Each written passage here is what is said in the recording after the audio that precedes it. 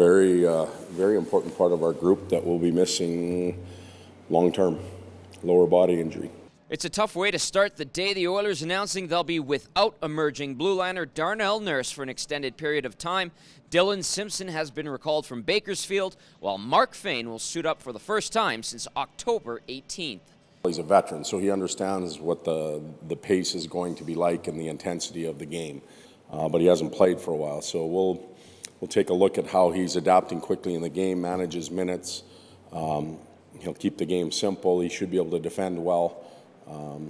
You know, if he's doing those things, he'll be a pretty effective player for us. Fane and the rest of the club will have their hands full with the Ducks. It's a team Edmonton is jockeying for position with in the Pacific Division, and one the Oilers have struggled to beat, having lost the last 5 meetings in a row and 9 of the last 10. You know, we played in Anaheim and you know, gave them an early goal on a crappy line change, and you know, that kind of changed the whole dynamic of the game. So.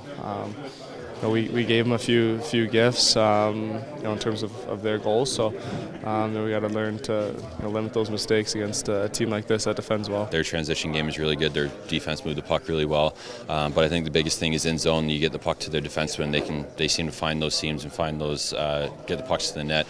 And they got some big bodies in front that can crash and bang and put those rebounds in. So battling in front of our net tonight is going to be a huge key for us. Anaheim comes into this one having won 3 straight. Expect to see a healthy dose of Ryan Kesler matching up against Connor McDavid. McDavid describes Kesler as the best shutdown guy in the league. The Oilers captain, meanwhile, looking to extend his point streak to 8 games. He's got 6 goals and 9 assists in the last 7. In goal, Cam Talbot makes his 24th start of the season. The Ducks will counter with John Gibson.